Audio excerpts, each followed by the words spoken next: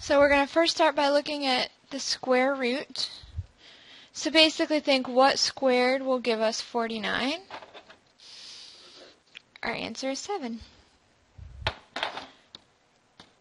On this next one, we have negative square root of 25. So negative square root of 25 is 5.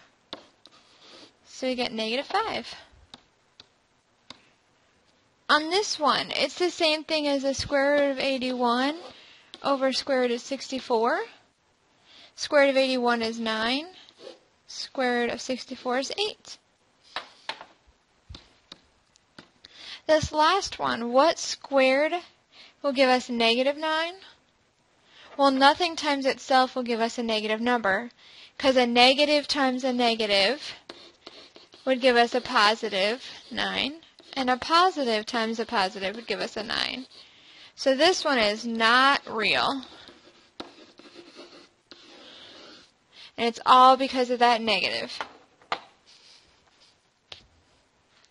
So now, when we have the square root of a squared, we'll think about what squared will give us a squared. Well, it's just a, but it's got to be the absolute value, because when we take the square root, we talk about the principal square root, which will always be a positive number. So we need the absolute value of the variable. This next one, the square root of 25b squared, well, the square root of 25 is 5, but then with the square root of b squared is the absolute value of b. With these next two, same thing. The squared and the square roots you can think of as canceling each other out. So the square root of this quantity squared is just the quantity.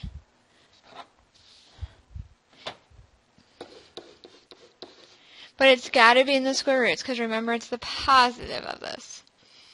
And this last one, square root of 16 is 4. And then what squared gives us a to the 4th? Well, that would be a squared. One thing to note, it doesn't need the parentheses, absolute value. And that's because a squared is always positive.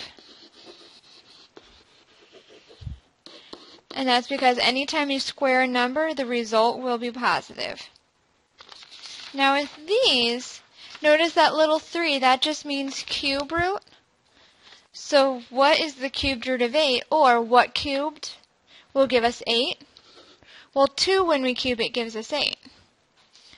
Over here, this is the same thing as the cubed root of 1 over the cubed root of 27. So what when we cube it gives us 1? Well, that's 1. And what when we cube it gives us 27? Well, that's 3.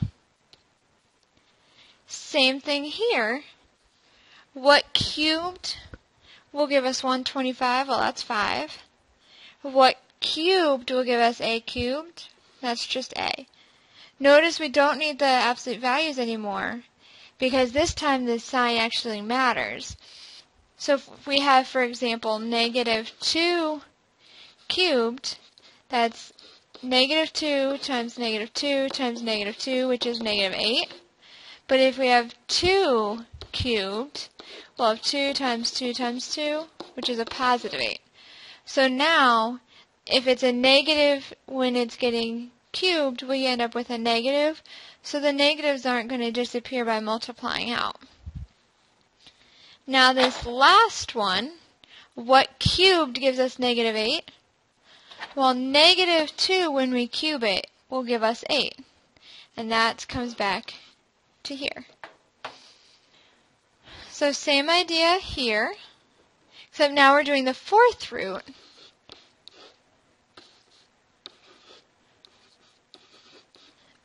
We'll think about what to the 4th power is 1. That's just 1. And this is saying what to the 4th power equals 81? Well, that'll be 3. Now in this one, notice this is the same thing as 10 to the 5th times a to the 5th times a to the 5th times a to the 5th. And so, oops,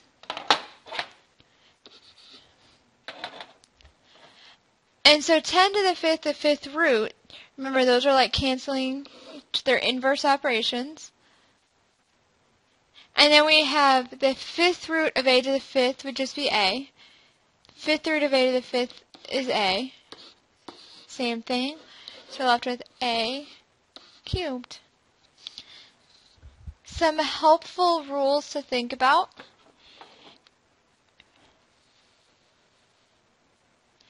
If you're taking the sum root of a number to that same power, and that power and root are odd, then they're going to cancel each other out. They're inverse operations. You're just left with a. However, if we have the same thing and it's even, remember we have to use the absolute values. So two things that we've talked about. This first one, if we've got some root of a product, you can take the roots individually and multiply those roots. So the same thing on the second one, if you have a fraction with a root, that's the same as the numerator with that root and the denominator with that root. So for example, if we have the square root of 4a squared, well, the square root of 4 is 2. Square root of a squared is the absolute value of a. On the second one, it'd be the square root of 4 over the square root of a squared. So 2 over the absolute value of a. Now, we sometimes will have roots that don't come out nice and even. There is no number, a nice integer that when we square out we'll get 20. So what we can do is use a factor tree to break this down. So what this means is that the square root of 20 is the same thing as 2 squared times 5, because we have this 2, and the 5. Well, the square root of 2 squared is 2, and then we can just leave the square root of 5. Same idea with this one. We can break this into 9 times 8.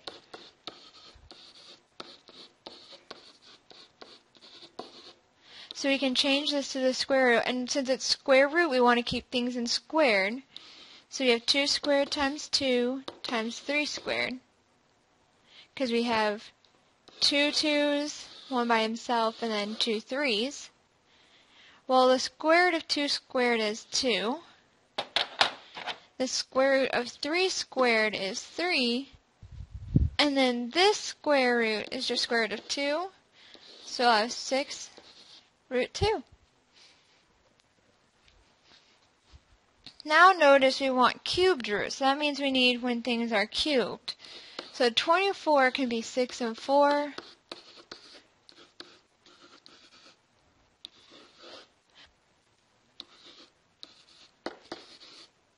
Notice this time I'm writing it in terms of cubes because we have a cubed root. So the cubed root of 2 cubed is 2, and then we're still left with the cubed root of 3. We can break it out, so we have square root of 11 over square root of 36a squared. Square root of 11 doesn't simplify nice, so we can leave it. But the square root of 36 is 6. Square root of a squared is the absolute value of a. This one, same idea. We can do the cubed root of 8a squared over the cubed root of 125y cubed.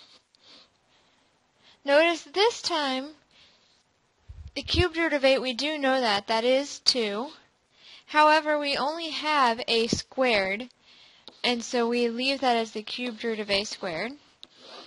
Over, the cubed root of 125 is 5. Cube root of y cubed is y. Now on this one, the 98, we can break this down into 2 times 49. And 49 is 7 times 7. And then notice this b is b squared times b. So we can rewrite this as 2 times 7 squared times b squared times b. Well, the 7 and the b both have squares. And then we are left with a 2b in our root. On this next one, 54 can be 2 times 27. So we can rewrite this as it's a cubed root, so we want cubes. And now this y to the 5th, we can write that as y cubed times y squared. And so we've got a cubed here and a cubed here. And we're left with a 2y squared still in our root. On this last one, we're back to squares. And there's two ways we can handle this. The first way, we can get our factor trees. And notice 50 is 5 times 10, which is 5 and 2. So we could write this as the square root of 5 squared times 2 times a times b squared all over the square root of 2a, which would give us 5 times the absolute value of b times the square root of 2a over the square root of 2a. These will cancel and we're left with 5b. Sorry, 5 times the absolute value of b. Or we could have changed it back to one big square root. The 50 divided by 2 is 25. And these a's will cancel and we're left with 25b squared. Well, the square root of 25 is 5. Square root of b squared is the absolute value of b. Notice they're the same thing, so it doesn't matter which way.